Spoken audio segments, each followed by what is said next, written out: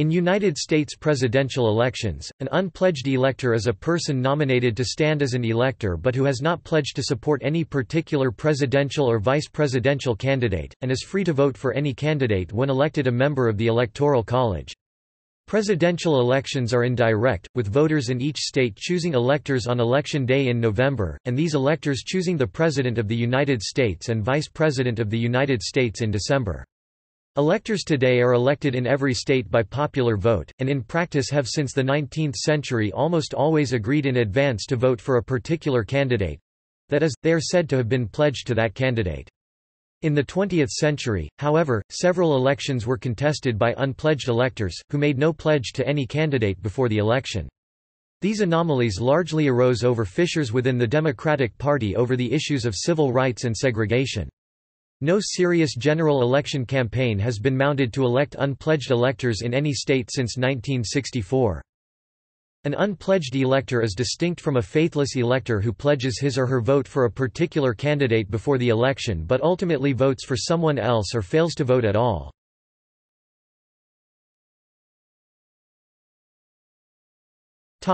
Constitutional background. When the United States Constitution was written, the Founding Fathers intended the Electoral College to be a truly deliberative body whose members would choose a president and vice president, after 1800, based on their own preferences. They also left the method for selecting the electors for each state to the discretion of that state's legislature. Other than the implied expectation that the electors vote for candidates who are qualified to serve as president and vice president, the Constitution otherwise places no restriction on the behavior of the electors, and assumes that each is an independent agent. The system worked without much controversy for the first two presidential elections in which George Washington was the unanimous choice for president, and electors' opinions diverged only on the choice for vice president, which was widely seen to be an unimportant post. Washington was not a member of any political party, and had hoped they would not be formed. Nevertheless, Federalist and Anti-Federalist factions quickly coalesced in the United States Congress. Once Washington announced his intention to retire after his second presidential term, U.S. politics very quickly became dominated by strong political party organizations. Even without this particular development, the reality was that electors had only one constitutional duty, electing the president and vice president, while at the same time seeking no other federal office since federal officials are constitutionally barred from serving as electors. In several states, legislatures chose electors. Among the states that selected electors by popular vote, different electoral systems were in place. Some held a statewide vote for all electors, essentially, the system used in 48 of 50 states today. Some elected 2 electors in a statewide vote and 1 in each congressional district, essentially, the system used today in Maine and Nebraska, and a few states experimented with selecting presidential electors in special districts distinct from its congressional districts. More broadly, the franchise, that is, the qualifications that determined who among the adult male population was allowed to vote for state and federal legislators and, where applicable, for presidential electors, varied widely from state to state. However, no matter who was allowed to vote for electors and no matter how they were selected, the only meaningful question any prospective elector had to answer was for whom they would vote for president and, from 1804 onward, for vice president, and the only real issues of importance to those selecting electors, beyond deciding who they wanted to become president and vice president, was perhaps whether the person or people they selected to represent them in the Electoral College could be trusted to keep their word. Thus, it rapidly became increasingly unrealistic for anyone to be elected to the Electoral College without making a trustworthy pledge to vote for particular candidates on behalf of those electing them. By the 1830s, most states chose their electors by popular vote. While voting for individual electors was still the norm at this point, by this time the electors who appeared on ballots were nominated by the state chapters of national parties with the understanding that they would cast their votes for their party's candidate if elected. Eventually, this arrangement became such a given in presidential elections that most states eventually stopped listing the names of the electors on ballots, instead listing the candidate to whom those electors were pledged.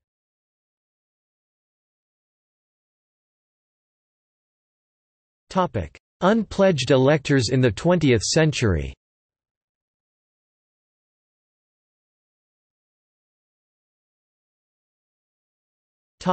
Background. After the American Civil War and Reconstruction, the Democratic Party gained an almost unbreakable dominance in the southern United States, and the Republicans, associated with Abraham Lincoln and the Union cause, were correspondingly unelectable there. The nationwide Democratic Party became increasingly liberal in the early 20th century, a shift that accelerated with the election of Franklin D. Roosevelt.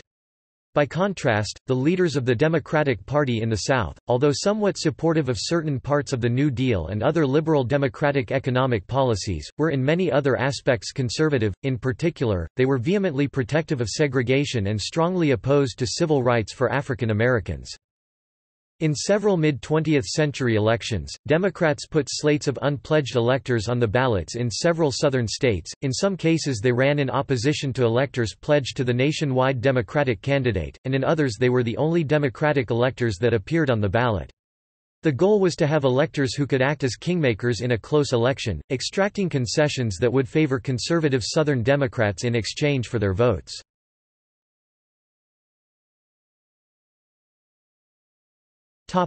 Election.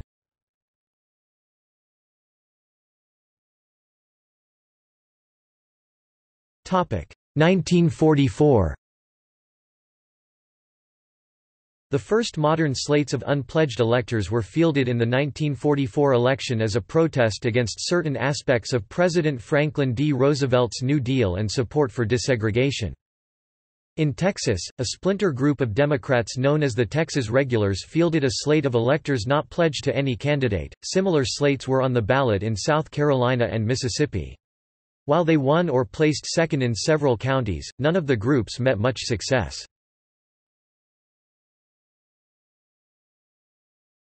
Topic 1956.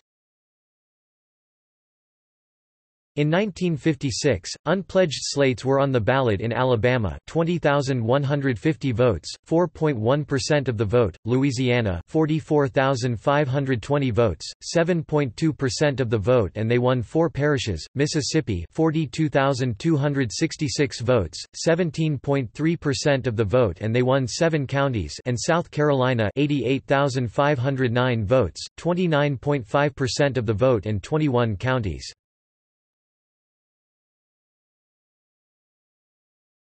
Topic 1960.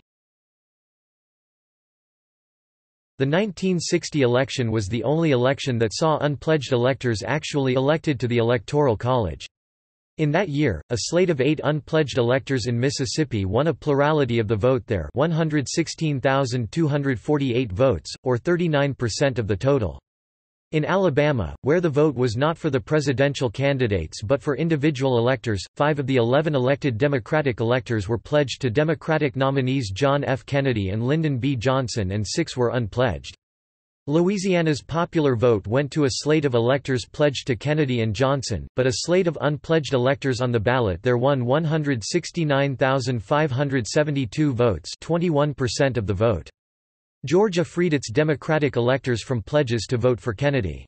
When the Electoral College cast its vote, all 14 unpledged electors cast their votes for conservative Democrat Harry F. Byrd for president and Strom Thurmond for vice president after trying to influence other Southern states into unpledging their electors to join them. They were joined by faithless Henry D. Irwin from Oklahoma, a faithless Republican elector who objected to Republican nominee Richard M. Nixon. Irwin cast his vice presidential vote for Barry Goldwater. Georgia's electors, although released of their pledges to vote for Kennedy by the state legislature, voted for him anyway. Irwin had attempted to broker a coalition between the unpledged electors and other Republican electors, but to no avail. Kennedy and Johnson won a clear majority of the electoral vote. Even if Georgia's electors had declined to vote for Kennedy in accordance with their legislature's implied wishes, Kennedy would have still won the election. However, the unusual situation with the mixed elector slate in Alabama makes it difficult to say whether the popular vote was won by Kennedy or Nixon.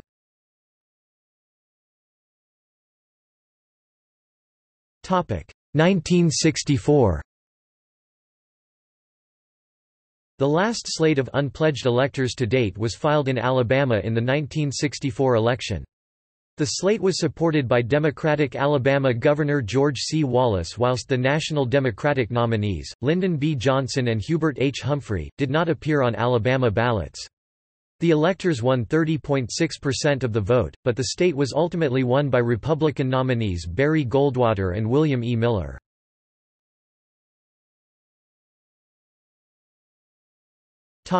Aftermath. The Republican ticket's victory in Alabama and 4 other southern states, the only states Goldwater carried besides his home state of Arizona, heralded a trend that would put an end to the practice of nominating unpledged electors. As a strategy, it had been largely ineffective, and Southern conservatives, many of whom still loathed the idea of voting Republican, began urging Governor Wallace to run for the White House in 1968 under the auspices of a traditional third-party presidential campaign. Once Wallace announced his intention to run for president, the rationale for running slates of formally unpledged electors disappeared.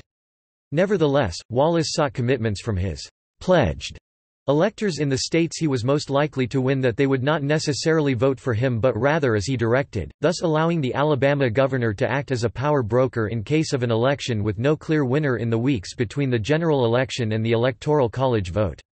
Wallace ultimately carried 4 southern states under the American Independent Party banner, in addition to his home state of Alabama in which he ran as the official nominee of the state's Democratic Party. While a shift of a few thousand votes in a handful of key states would have resulted in no candidate winning a clear majority of the electoral vote, Republican Richard Nixon ultimately won a clear majority of the electoral vote. Unable to influence the result, Wallace's 45 electors voted as pledged. He ultimately finished with 46 electoral votes due to the support of a North Carolinian faithless elector. Following Nixon's triumph in 1968, former Southern Democratic supporters began voting Republican in large numbers. By 1972, Wallace was seeking the National Democratic nomination on a more moderate platform in a presidential campaign that was ultimately cut short after he was seriously wounded by a would-be assassin. Nixon would sweep the South in his landslide victory that year. By the time the Democrats regained the White House following the 1976 election, it was under the candidacy of Jimmy Carter, a Southerner who in contrast to most of his predecessors was firmly opposed to segregation. Many other Southern Democrats, including Wallace himself, would soon follow Carter's lead. Today, the practice of nominating unpledged electors combined with Wallace's third-party presidential campaign can be seen as a transitional phase between the Democrats' traditional hold on the South and the modern political environment where the region is a Republican stronghold and where state Democratic parties, while still more conservative in some respects compared to other regions, tend to be to the left of the Republicans as in the rest of the country and tend to be more supported in predominantly African American locales.